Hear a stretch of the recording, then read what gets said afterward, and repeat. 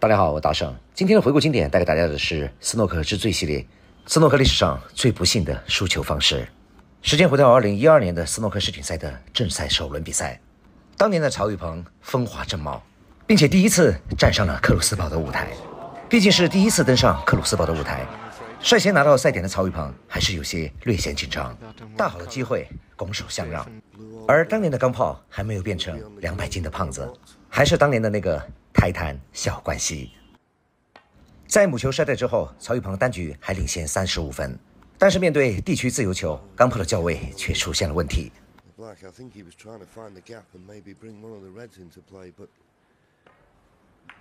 白球的杆法稍低了一点，无奈之下，钢炮只能重新选择防守。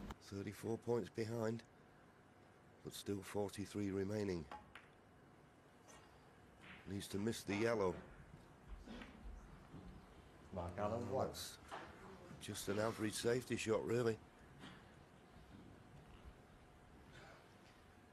Yes, his bridging over though makes it a little bit more awkward, but there's no real danger that if he cuts this red thin enough. Well, that was thin.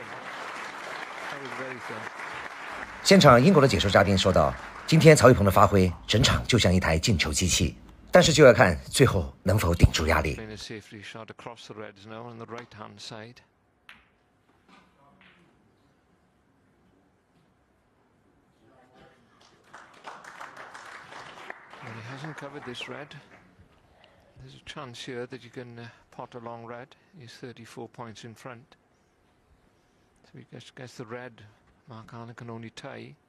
钢炮的这杆防守还是给曹宇鹏留下了进球的线路。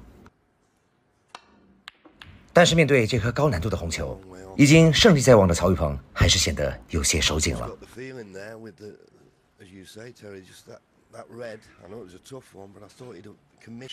钢炮获得了长台进攻的机会，漂亮空心打进，并且白球一库顺利的叫到了黑球。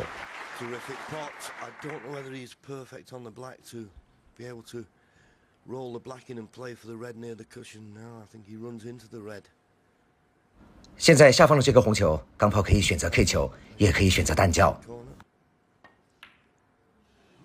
直接的推杆一库单叫，对自己的准度非常的有信心。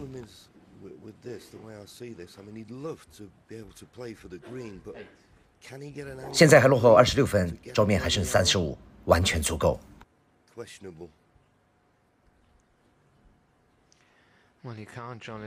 这个红球对进球有着很高的难度。绿球就停在袋口，不需要考虑白球的走位，稳稳的打进就好。哇哦，这个球钢炮还用低杆把绿球向袋口更带近了一点，这样的话校位更加简单。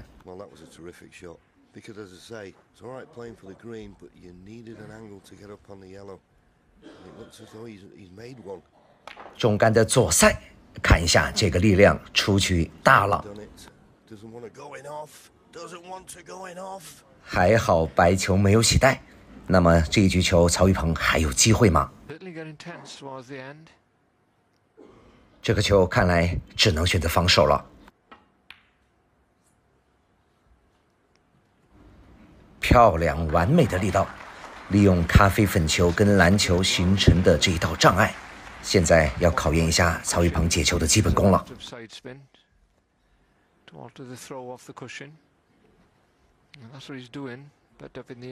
这个解球最好是2库，从下方勾到黄球，哇，直接解到，漏了钢炮的机会，再一次的来了。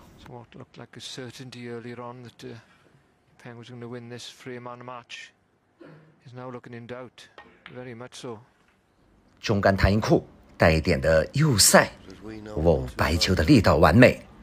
Still got to pot the balls, and that's what Mark Allen has got to do here. He wants to remain in colours. Now, normally we would think formality, but 钢炮有机会实现单局的逆转。如果钢炮拿下这一局，那么对于曹宇鹏现在的心态来说，就相当的危险。straight enough on this brown.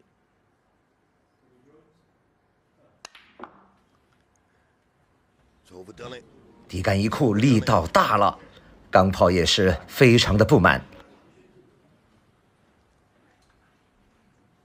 Well, his reaction is saying that 这颗篮球没有办法强行进攻了，利用黑球来进行防守，力道漂亮，但是连续的3次的上手的机会，钢炮都没能把握住。 disappointed, of course, he didn't win. Easy swerve this. 看一下这颗曹宇鹏的扎杆，不能发力，轻剁，好的解到，但是白球的力度还是给钢炮留下了机会。 The answer is no. But still needs the blue, pink, and black.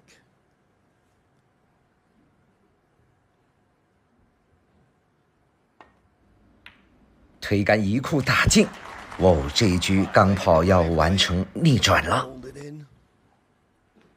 And nicely on the pink.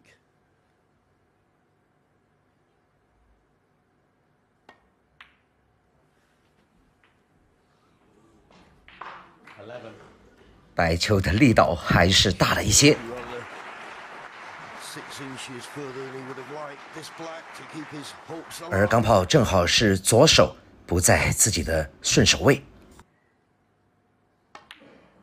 黑球打进，白球的中低杆2库，看一下钢炮的表情，正是刚才的这一杆不在顺手位，成就了斯诺克历史上最不幸的输球方式。就这样，白球喜带，钢炮遭到了淘汰。曹宇鹏首次登陆克鲁斯堡，就创造了一个惊天大冷门，这真是山重水复疑无路，柳暗花明又一村。看一下曹宇鹏的表情。据说自从这一颗白球掉带之后，钢炮的运气就急转直下，直到今天宣布破产也没有缓过劲来。回顾大师高光时刻，关注大圣撞球频道，经典永流传。谢谢您的观看，我是大圣。